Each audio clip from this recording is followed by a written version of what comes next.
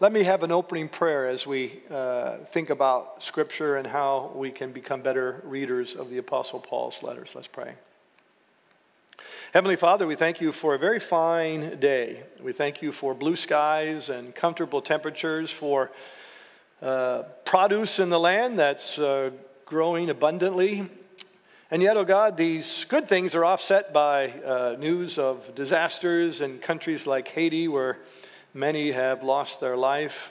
When we think about Afghanistan and some of the fear that that country is going through. And so we pray that we may not be ignorant about the concern and plight of others who also are your image bearers. And may we also be more appreciative for the safety and abundance and freedom that is part of our life. So we thank you for these good gifts.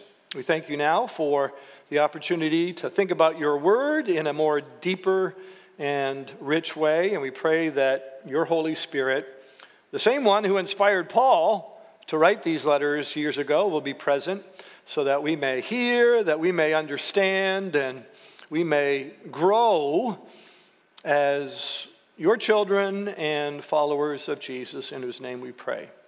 Amen. So last week, I introduced the theme. So just in case there are a few of you who were not here last week, so just to kind of bring you up to speed, but not so much so that those who were last week will feel frustrated. I came with a kind of claim last week that the Apostle Paul is an extremely skilled letter writer, who not only borrows habits from letter writing of that day, but he is not just a robot who blindly borrows. He's a very gifted writer who can edit, who can expand, and the result is an extremely powerful result. And this all happens, of course, under the leading and inspiration of the Holy Spirit. And we're using Philemon as a kind of test case, because Philemon, out of Paul's letters, is the shortest, even though actually it's a smidgen longer than most letters of that day. But Philemon is short and therefore is a bit manageable for the brief time that we're looking at these letters. So last week, we observed, among other things, in addition to that big thesis, that Paul's letters have 4 parts. We probably aren't surprised there's an opening and a closing and a body, but last week we had to add or expand our understanding. There's something between the opening and the body. Paul hasn't really begun the heart of the letter yet. And so last week we looked at the opening, Thanksgiving. This week we get to that so-called meat and potatoes part, the key part of the letter. And I'll say some things about that. And then also the letter closing. And I'm pretty sure that I can do that relatively easily within the hour, which will mean that there is maybe a little more time for a question or 2 or 3. And so think about that as we walk through this material, and we hope to do that at the end. So here we go. So we're going to think for a little bit about the letter body. Now, the letter body is, first of all, a little different than the other parts, obviously, because this is fairly formulaic. You know, formulaic, right, where you do the same thing over again, and also the closing. But every one of Paul's letter bodies are different, because to one church, Paul has to talk about this particular problem, and another church, another particular problem. So the letter body is a little more diverse than these other 3 things, but yet there are some elements in the body that happen with some frequency, and they have some connection with other letters of the day, and I want to highlight some of that for you. So here's the first thing that we can think about. And people like me, you know, us New Testament scholars, call this the appeal formula, all right? That's because Paul uses a special verb, and it can sometimes be translated appeal, it could be ask or urge, so different things in English, but it's the same Greek word. And first of all, let me just show you that it occurs a lot in Paul's letters. So first I'll give you one text that you probably know, like Romans 12. I appeal to you, therefore, brothers, by the mercies of God, that you present your bodies as a living sacrifice, holy and acceptable to God, which is your spiritual worship. So this word over here, I appeal, right? That's a key verb used to introduce a request. And look at all these examples. Like Paul uses this a lot of times in his letters. And what won't be so obvious to you is, and here's a Scandinavian scholar, right, who wrote his thesis in German, who looked at pagan letters, other letters of the day that use this special formula that we find in Paul's letters, and he noticed a couple of interesting things. I think they're interesting, and you probably will too. The Scandinavian scholar noted that if you were a government official, if you were a city leader, and you were writing a letter to an audience that was what? Not a hostile audience, a friendly audience, right? An audience that you could optimistically expect will listen and do what you say. He noted that you would deliberately not be heavy-handed and say something like, I, so-and-so, command you to do A, B, and C, right? But instead of insulting your audience by being so heavy-handed, you would use this, I'll say, more user-friendly way of speaking. In English it can be translated, I appeal. Some translations, I urge, I ask. And we can see that Paul knows the difference between commanding and, appealing, because maybe for a second, see this gun here, right? I mean, that's when you're heavy-handed, right? I mean, let me give you an example. Imagine I went to my seminary students and I said, I, Jeffrey Weima, as a professor of Calvin Theological Seminary, right, who has the right and authority to flunk you in this class and ruin any chance of you being called to ministry, I command you to do A, B, and C. Ooh, that's pretty heavy-handed, right? I mean, that doesn't sound very good. Or the analogy is I'm putting a gun to a head, not literally, right? And you're forcing someone in a heavy-handed to do that way. But instead, my students, I don't want to insult them, and plus they're mostly motivated to do what I say, right? Just like Christians mostly are motivated, we hope, because they love God and what God has done for them in Christ and God's grace at working in them. And so Paul doesn't come to these Christians and put a gun to their head and say, I, Paul, an apostle, command you to do A, B, and C. Instead, Paul uses the I, Paul, right? Urge you, ask you, appeal to you. And in Philemon, it's kind of interesting. Notice what Paul says. Whoops, went too far. So this is the first thing he says in the body of the letter, by the way. Although in Christ I could be bold and, do you see it right there? Command you to do what you ought to do. More because of love, there's that verb, right? That special verb. I appeal to you. I, Paul, an old man and now a prisoner of Christ. Second time, appeal to you concerning my child to whom I have given birth in prison, Onesimus. By the way, remember, this little letter of Philemon is the rich Christian slave owner with the runaway slave Onesimus, just in case, that's a little strange to you. But isn't this interesting? Paul contrasts what he could do, namely be heavy-handed and command. Instead, he says, I'm instead appealing, not once, but twice. And so Paul has a good relationship with this rich Christian slave owner, and Paul expects this other person to hear what Paul says, right? And so Paul, again, doesn't insult his friend by saying, I command you, but instead, I appeal to you. That's exactly right. And if I could pick on Pastor Scott, just because he's here, I mean, he doesn't typically come to the pulpit and say, right, heavy-handed, command you to do so-and-so. Because, again, we don't want to force people, right, into good behavior.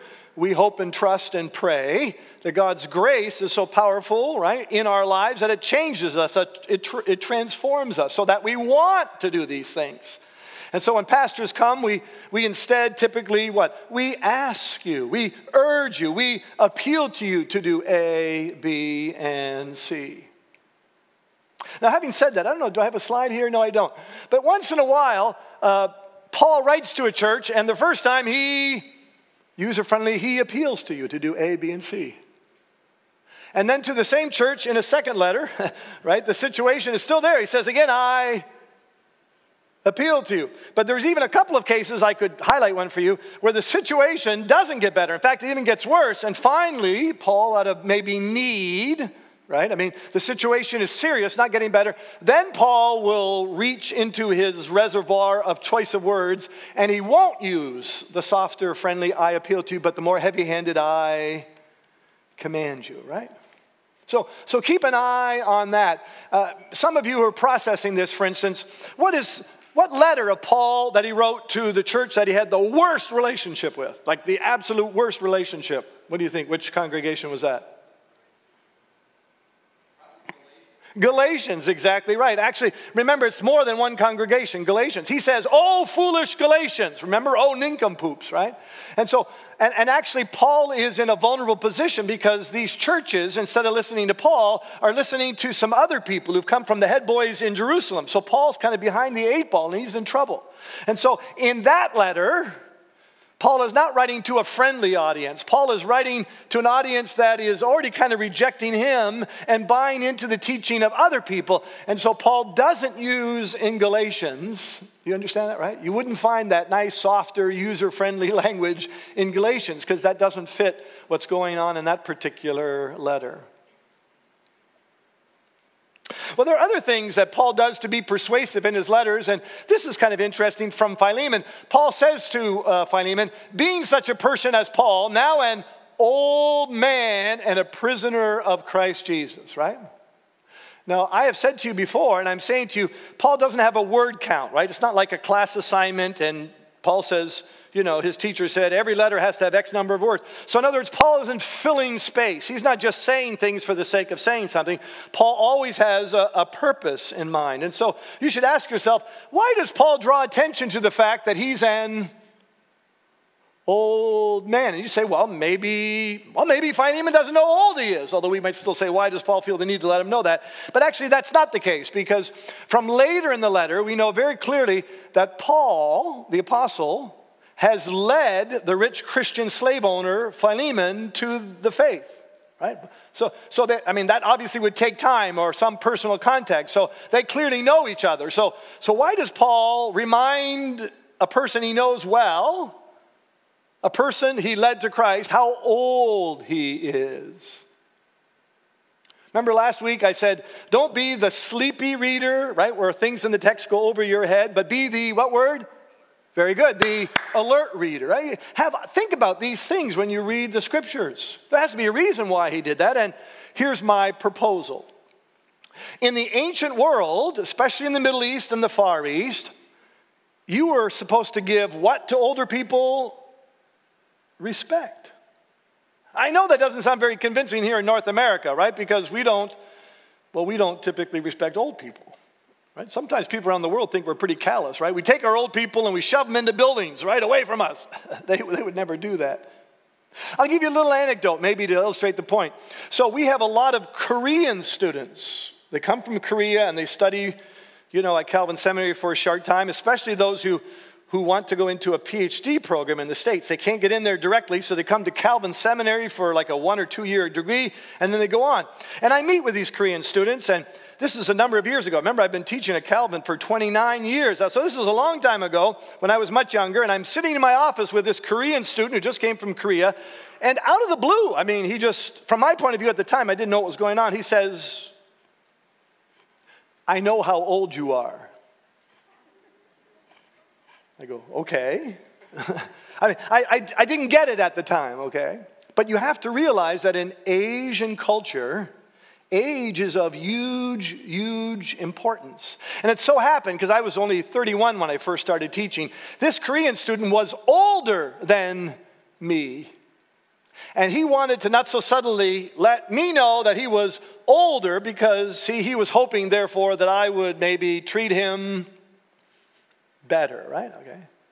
And I didn't know that at the time. I only discovered that later, right? When I had more exposure with Asian culture, and I asked another Korean person whom I trusted, what that was like. Although they told me it was still, they thought, inappropriate because in Korean circles, they're very hierarchical.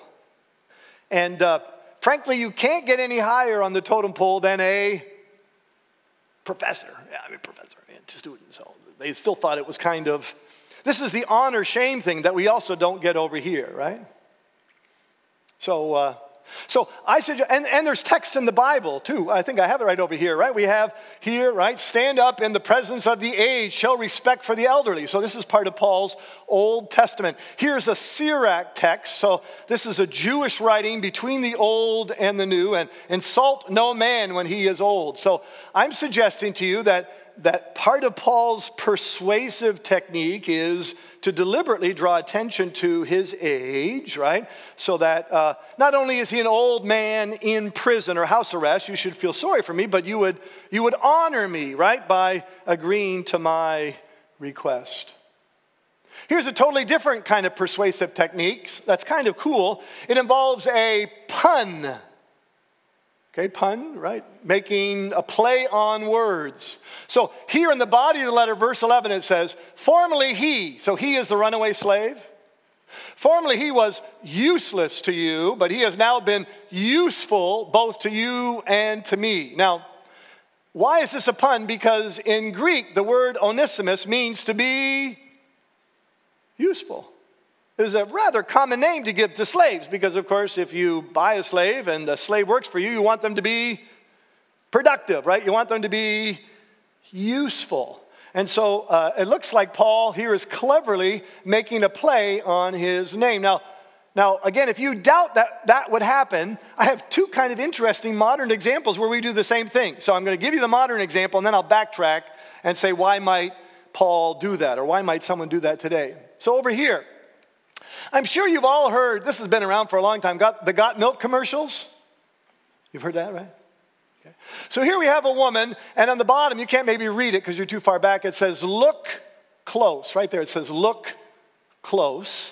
And the word close is spelled not with a lowercase c, but a capital C, all right? So here's Got Milk, and there's a woman, and the tagline at the bottom says, look close. Do you get the pun or not?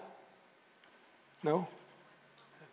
Well, this woman isn't any old woman. This is a relatively famous actress by the name of Glenn Close. See, that's why the close over here is capitalized, right? Highlighting her name, right? So here's a modern, even today, we make puns on names. Look close. If you're still dubious, here's another one, right? I'm sure you've heard of Michael J. Fox, right? And the ad is determined to outfox Parkinson. So here's a pun on his name because you probably know that Michael J. Fox has had Parkinson's for quite a while, right? And outfox, right? That's his name, Fox, but they're using it as a verb, right? Determined to be more tricky, you know, to overcome or something like that. So even today, we can make a pun on someone's name. Now, why would you do that? What do you gain by that? Well, one, it's a way of kind of impressing your audience, right? You look at that and go, oh, that's kind of clever. And you kind of smile. You feel better about the person speaking, either because you're impressed that they could make such a pun, or they made you smile or even laugh, and that makes you kind of like them a little bit better. And what's more, it forces you to backtrack and slow down and relook at those words. You're like, wait a minute, determined to outfox, right? You slow down and I'd say, wait a minute, I'm focusing on that word because that's what's punning on here. Now, if you go back then to what Paul says in Philemon, so when Paul says there are two things. One, all right, at bare minimum, maybe Philemon, the rich Christian slave owner, might smile or think, oh, Paul, that was kind of cute or impressive, right? So that's a little, but maybe even more than that, because the pun is on the fact that he was useless to you then, but now he's useful both to me and you. Why? Because remember, Paul is in Rome. We've talked about that before on one of the other weeks, right? When he reached into his pocket. Remember, some of you have been here, right? He pulled out not his United Explorer card, but wait a minute, he pulled out his citizenship card, right? That allowed him to go to Rome. And I said to you, once he was in Rome, he wasn't in jail, right? He wasn't like a common prisoner. No, he was a Roman citizen. And so he had to pay for it. He had to be in his own rented quarters. And so the end of Acts has Paul living in an apartment under security, of course. And he can't go anywhere, but he's still carrying on ministry, right? People are coming to him from abroad, and he's writing out letters, and Paul is sending them. And during this time, the slave, Onesimus, has been useful to Paul, right? So Paul is saying to the rich Christian slave owner, when he was with you, he was one thing, and now he's away from you, he's another thing. When he was with you, pun on his name, he was useless, and now with me, he's useful. full. And it forces you to slow down. And I hope you see what Paul has cleverly done here, because naturally the slave owner is going to be upset with his runaway slave. And what Paul is doing is he's downplaying the loss that the master has had, right?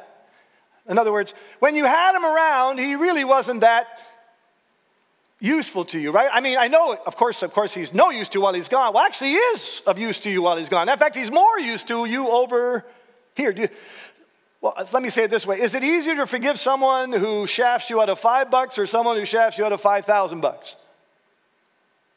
I mean, maybe both are hard, but I would say to you, probably the one who did less, right? And so what Paul is kind of doing is downplaying the loss that the slave owner has had. He said, when he was with you, he wasn't that useful anyway, right? Oh, and by the way, you're actually getting a better return on your investment, because with me, he's useful both to you and to me, right? He's serving you, right, in his ministry to me. So again, I don't know how that strikes you, and we'll see that in the question and answer, but I hope you're at least saying to yourself, man, I mean, this is not just something that Paul dashed off, right?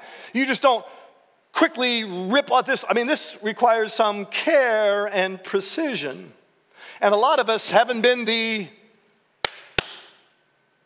alert reader. Some of these are hard to pick up, right? And that's why we have Bible teachers and preachers, right, to kind of highlight these things. Here's another example. Now, Paul never, ever in the letter says that the slave ran away from you. Instead, Paul says he was separated from you. He was separated from you. Now, this might be a little technical, but I think you can handle it. So this is the difference between the active voice and the passive voice. You can say the same thing using the active voice and then the passive voice. So the active voice would be, Weima teaches people at Caledonia Christian Reformed Church, right? Weima's actively doing something, right? That's the active voice. I could put it in passive. The people at Caledonia Christian Reformed Church were taught by Weima. Okay, same thing, active voice versus passive voice. Why am I talking about here? Paul says now, okay, this situation that we're talking about in this letter, this slave of yours that has run away, Paul says, he doesn't say actively, Onesimus ran away from you. It says passively, he was separated. Why is that significant? Because this is an interesting Old Testament way of speaking. You know, the Old Testament, well, it's true for New Testament Christians too, but we're not supposed to take the Lord's name in vain. That's right. And so when the Old Testament was translated from Hebrew into Greek, they took a lot of sayings where the Lord, Yahweh, right, actively did something, and then the Greek translators put it into the passive, but they omitted the name of the Lord. You can't take the Lord's name if you don't actually say it. In other words, with the passive, the implied person who's behind the scenes, the assumed agent is God. If I haven't lost you yet, let's go back to the sentence. He was separated from me. The text doesn't say who caused him to be separated, does it? And in a Jewish way of thinking, the unspoken agent is God. And I think what Paul is doing is he's trying to get the rich Christian to view this situation as all falling under, good Reformed theology, under the providence of God.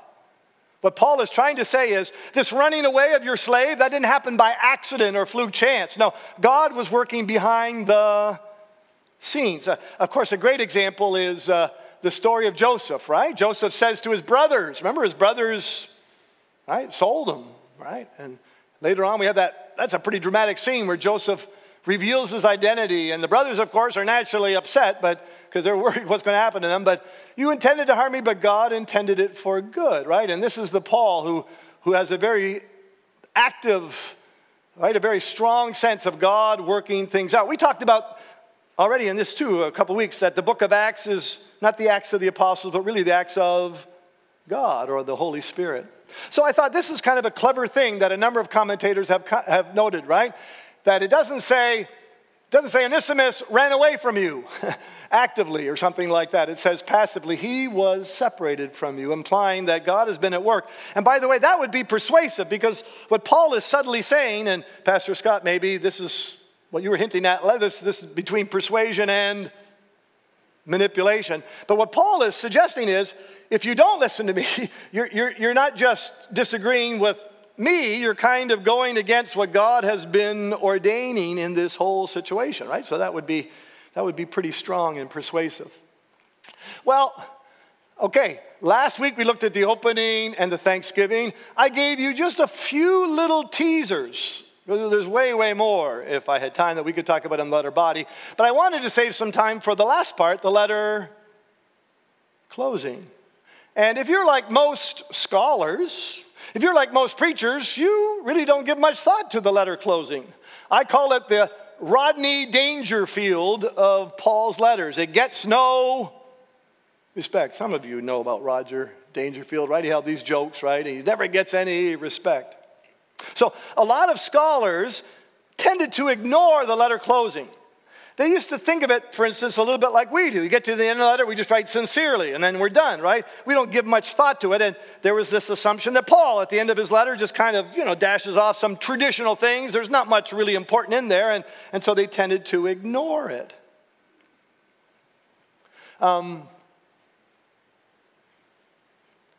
Actually, this is my PhD thesis right over here. It was later published. Neglected endings, the significance of the Pauline letter closing, right? And so, neglected endings, because scholars tended to neglect what Paul said at the end. And in my first book, I argued that Paul is a very skilled letter writer, and he borrows from the way that other letters of that day end, but Paul is such a skilled letter writer that he can what? He can edit it, he can expand it, he can tweak it in a way that what? At bare minimum, echoes things that he said earlier in the letter. In other words, Paul is trying to draw on the conclusion people back to what he said in the body of the letter. I try to do that with my prayers. I don't know if you ever noticed, I never say amen to my sermon because congregations are supposed to say that, but I do end in a prayer. And my prayer at the end of the message, it's a little bit like a what? It's meant for you to echo, to hear things that we had just finished talking about in the sermon itself, right?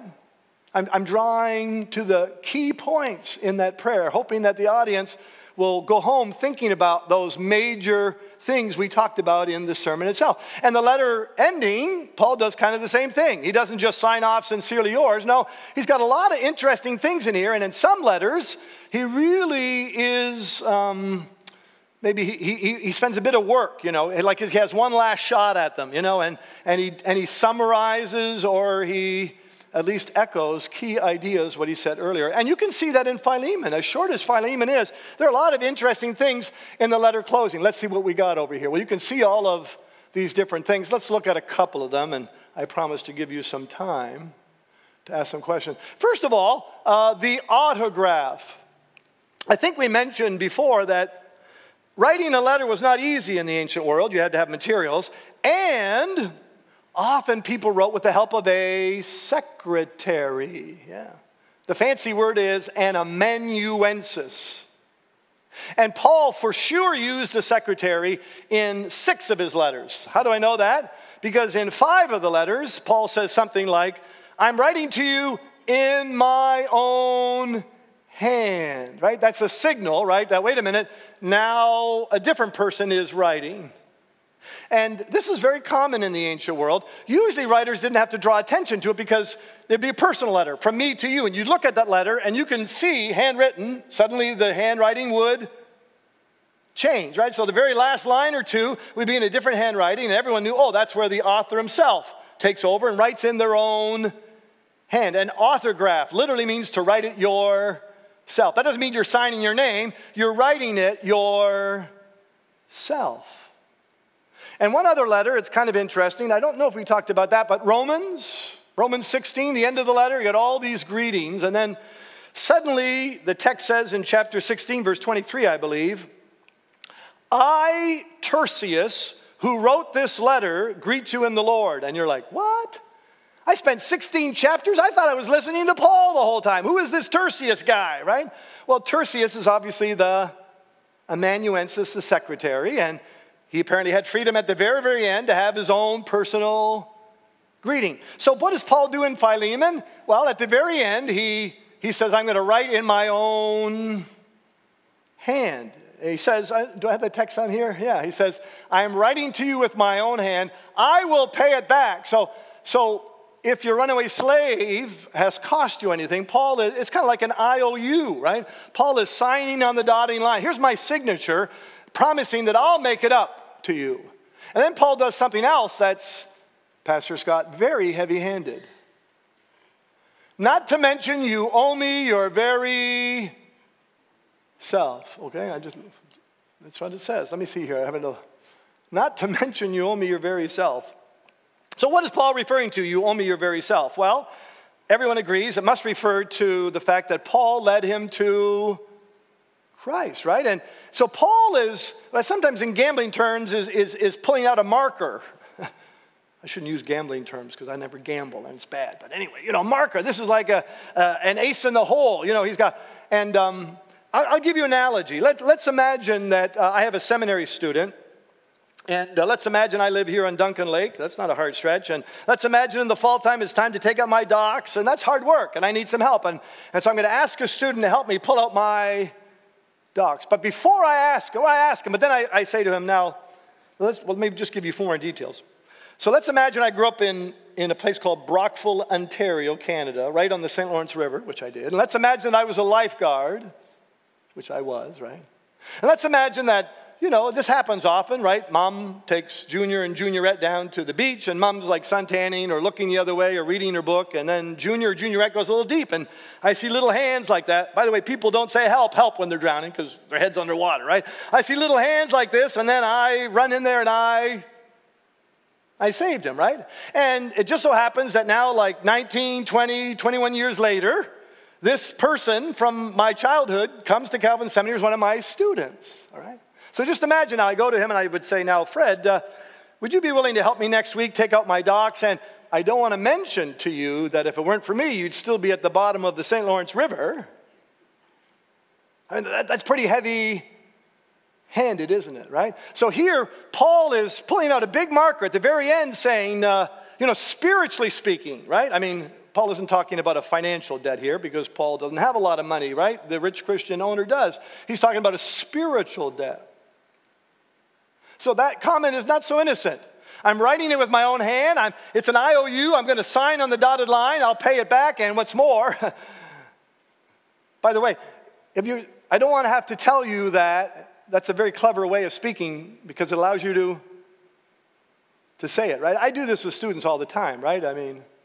I could go to students and say, now, it's really important that you study hard for next week Tuesday's test. And that's kind of insulting, right? As if they were babies and had to be reminded. I could say instead, now, I don't have to tell you, how important it is to study, right? Did you catch that? There's a special name for that kind of speaking, right? Where you pretend to pass something by, but it allows you to still say it anyway.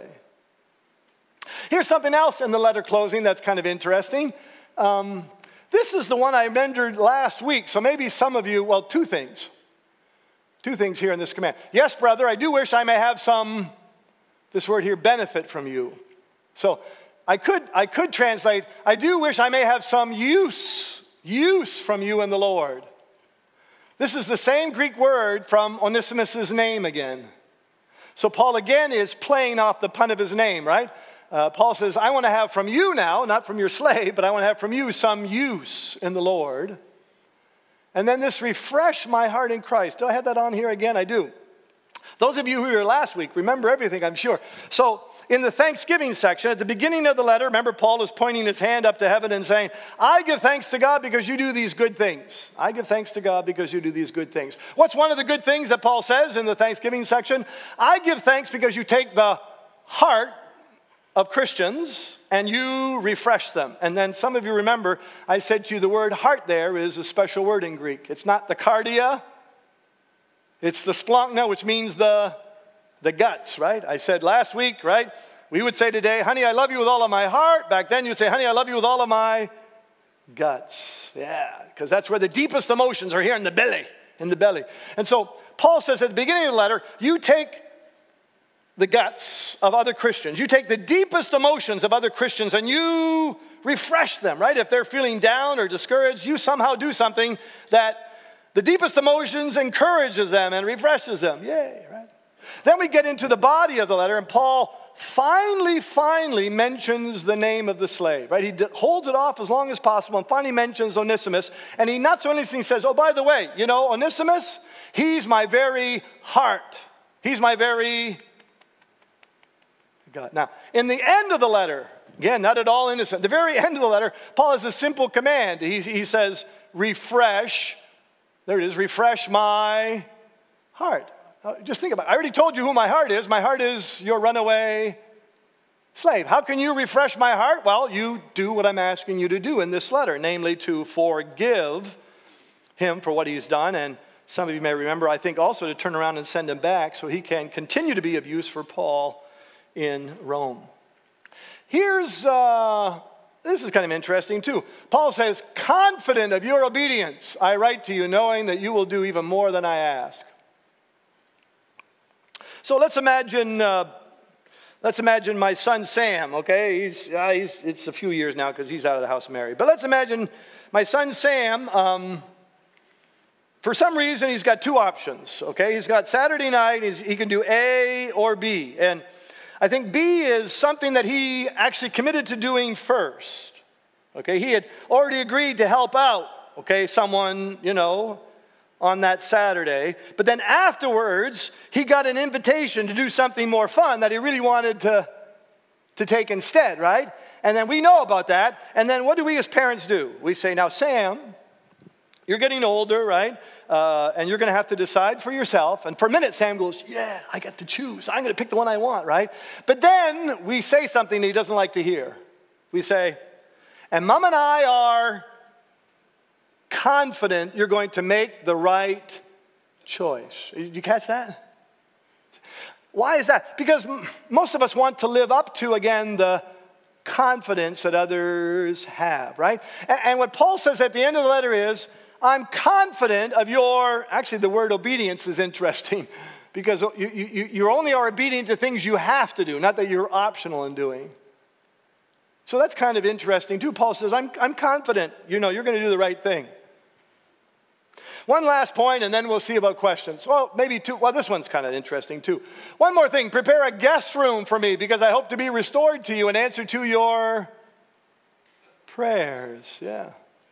Now, you don't know this guy, Jimmy Dunn, but he just died like a year or two ago. He was like one of the top 2 or 3 New Testament scholars in the whole world. So he's like a really bright guy. Written lots of things and wrote a commentary in Colossians and Philemon. And well, anyway, he looks at this verse and he says, this verse is a, quote, throwaway remark given, quote, in the more relaxed mood of the conclusion.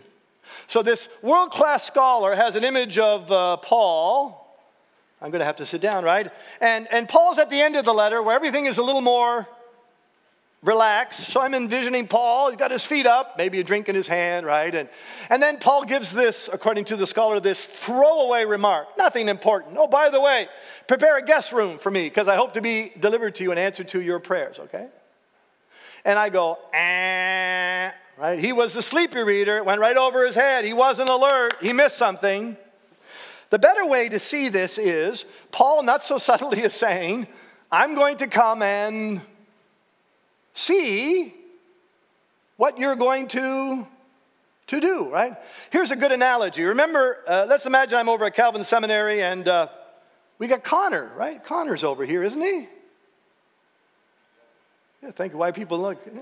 So let's imagine Connor's over here and I see him in class and I say, Connor, what are you going to do this summer? And he says, well, I'm going to stick around here in Caledonia and Pastor Scott's got some vacation and I'm going to fill in and preach for him a few times. And then I say something that every student hates me to say. I say, oh, how wonderful, right? Maybe you know I live right next door. I hope to come and hear you preach some Sunday, right? Students never, ever like me to say that to them. Never, ever. You understand why, right? Because that means I'm going to be there and they feel the pressure, right? Because now I'll get to see whether they do what we talked about in class, whether they live up to the, okay? That's a better way to see what Paul is doing here in this supposedly throwaway remark given in the more relaxed mood of the conclusion. Well, I promise to be short. The greetings are kind of interesting. Paul deliberately includes a lot of other people. So lots of people in Paul's situation know what Paul is doing, and people, remember, some of us know that the letter isn't addressed just to Philemon, but to Apphia, his wife, and to Archippus, the interim pastor, and the whole church. So everyone is aware of the situation, and that puts pressure on the situation. So Paul has this little mark in 2 Corinthians. So writing to a Corinthian church that he did not have a good relationship with, even though he was there for a year and a half. Paul is kind of projecting himself in the mind of his opponents in Corinth. And Paul says, even my opponents admit that my letters are weighty and strong, right? In person, he's not much, his opponents say, but we do grudgingly say that his letters are pretty weighty and strong. And I hope that last week's presentation and this week's presentation has convinced you that Paul is, again, an extremely skilled letter writer, right? And maybe we need to slow down and look more carefully at the persuasive things that he does in the letter. So here we go. We have 15 minutes if we want. Lots of times for comments or questions.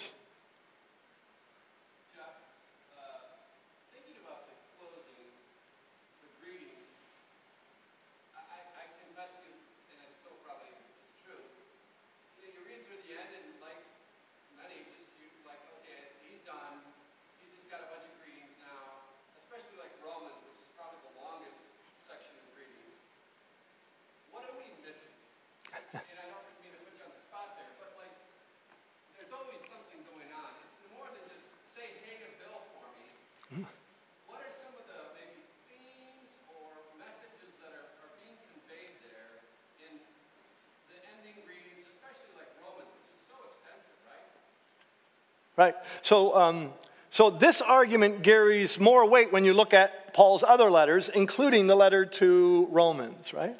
So just to remind everyone, in chapter 16 of this long, long letter, there are a lot of greetings, 23 of them, if I'm not mistaken, or at least in terms of people being greeted, 23 different people. And it's not just Scott, the names of the people, he gives them titles too, right? I mean, how many Priscillas and Aquilas are there, right? Okay. But yet he says, not just Priscilla and Aquila, but who did so-and-so and so-and-so. And the first name, or I think the second name mentioned is, what is this? I'm a little rusty on that. Who was the first convert in Asia. Do you see that there too? And so forth. So how should we think about this? Well, it's too negative, but the analogy will work. Paul is name dropping. I have to remind everyone that Romans is a little different than most of Paul's letters. It's one of only 2 letters he's writing to a church, what? That he didn't start. It's one of only 2 letters he's writing to a congregations that he didn't lead to Christ. Paul doesn't have any kind of history or relationship with these people. And in fact, it's even worse than that because Paul, a couple of times in the letter, not so suddenly says, word on the street in Rome is that Paul's got some newfangled gospel that somehow is at odds with what the old-time religion, the good old scriptures had. And so Paul is writing not only to an unknown audience, but a somewhat skeptical audience. And so in the beginning of the letter, Paul has the longest letter opening he has in any other letter. That's not by accident or fluke chance, but Paul is kind of introducing himself and winning over their trust and confidence. And Paul is similarly doing the same thing at the end of the letter. And it's not just the number of people, but it's his connection with them. So who are Priscilla and Aquila? Well, Paul was a year and a half in Corinth, and Priscilla and Aquila were working with Paul. Right? So in other words, Paul celebrates Priscilla and Aquila, as the letters read, we were with Paul like a year and a half in Corinth, and he's good. I mean, we can vouch for him, right? And this Epinetus guy, who's the first convert, if you want any doubt about whether Paul's gospel is legit, I mean, he's a living, breathing, he's like, I owe Paul it's because of him that I'm a Jesus follower. And so the greetings there are, another analogy would be, political candidate, and then you have endorsed by, you see that sometimes in a paper. These are only analogies, right? But it gets at the idea that I'm trying to say. Now, liberal scholars, they come to Romans 16 with all of these greetings and they go, that's weird. That can't be right. Paul was never in Rome, and so he could never know all of these people. And so I think something fishy is going on here. I don't think that the ending of Romans was originally written to Romans. I think it must have been the ending of another letter to a place where he knew lots of people. And for some reason, we don't know why, but for some reason, the ending of this other letter got chopped off and added to the ending of Romans. Right. This kind of thing was said in the past. So, again, I don't know if it bleeds over into the manipulation, but again, you and I, maybe as Christians, I mean, it's a good thing if we're willing to listen to Paul, right? I mean, maybe as Christians, we feel and we believe that Paul is inspired by the Holy Spirit. Paul himself says in 1 Thessalonians 2, verse 13, right, that you received our words not as the words of men, but as they truly are, the word of God. So that's a great posture to have. But it would be misleading if you think everyone in the early church said, yes, Paul, you the man, Paul. Just tell us the truth, Paul, right? We say, no. I mean, some churches he had good relationship with, and he didn't have to do this kind of introducing himself and winning them over, right? Because he led them to Christ. He had a good relationship with them. But other churches like Rome, right? He had never been there. I'm trying to get there, right? And not only did they not know him, they were a little suspicious about him. And what would be the use of Paul writing all of these chapters if he couldn't be sure if people would even trust in him or listen to him, you see? Here's another example.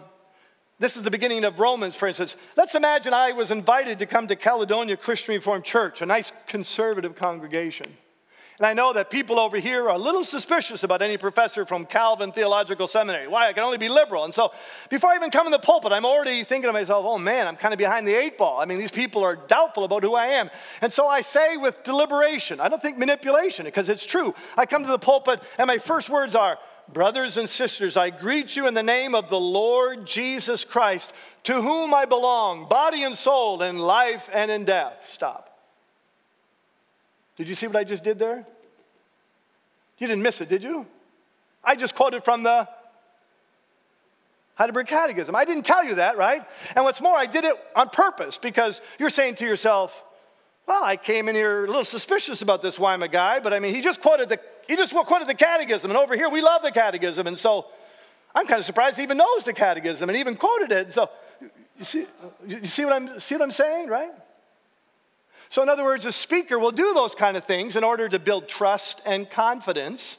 Because otherwise, what's the use of me going on the rest of the service if the whole time you're sitting here like this and he can't have anything good to say, we can't trust him, and so forth. So it's a good question, and there are other things, of course, going on in the letter closing. Because I would argue if I had more time, or you can look at that first book, it's even in there, or even the more user-friendly Paul, the ancient letter writer, where Paul is echoing, he's summarizing some key things in the closing that look back earlier in the letter, right? So some of that's going on in the letter closing too. So it's not, and by the way, let me stress this too.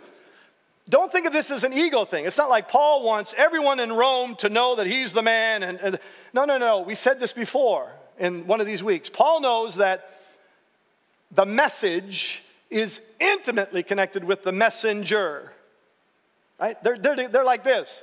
And so if there's any doubt or questions about the messenger, that would logically lead to questions about the message, right? And Paul is ever so concerned that no one has any reason to doubt his message, his gospel, right? And so he really, in certain cases, has to be at pains to make sure that there are no doubts, there are no unanswered questions about the messenger, him, not because of his ego, but therefore there's no reason to doubt the veracity, the truth, the trustfulness of the message. Well, Pastor Scott has broken the ice, so who's going to be next? Oh, it's dangerous to put your hand up, even if you're, she's listening like this. Oh. We could have a question from someone younger, that would be great, but anyone.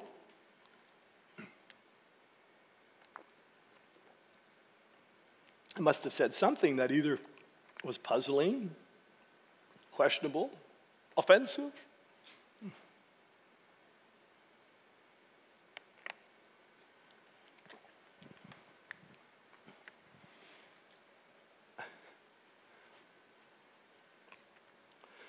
Well, if not, then remember my motto is the longer I am, the better I'd better be. So we can end a couple minutes early. And I'll stick around in case you had a question. Or remember, you can email me, right, if you think it's a little sensitive and you're nervous about asking it in front of everyone. So can I ask you to rise, and we'll close our time in prayer, and we'll go on our way, maybe rejoicing if possible. Let's pray. Heavenly Father, we thank you again for the Scriptures and the way that you have revealed yourself to us in them. And we pray that we may be faithful readers of that word. And I thank you again for those who have come here tonight with that interest, with that goal in mind. And so may your Spirit be at work in each of our hearts as we process some of these things. And may we read your word perhaps with a new eye, to be the alert reader in which we can better appreciate what you led the Apostle Paul to say to your people then and there, and which we believe is a message that is still true for us here and now. So bless us on our homeward way, and may that Spirit also give us power to be faithful followers of Christ in the week that lies ahead. And we ask this and thank this in his name. Amen.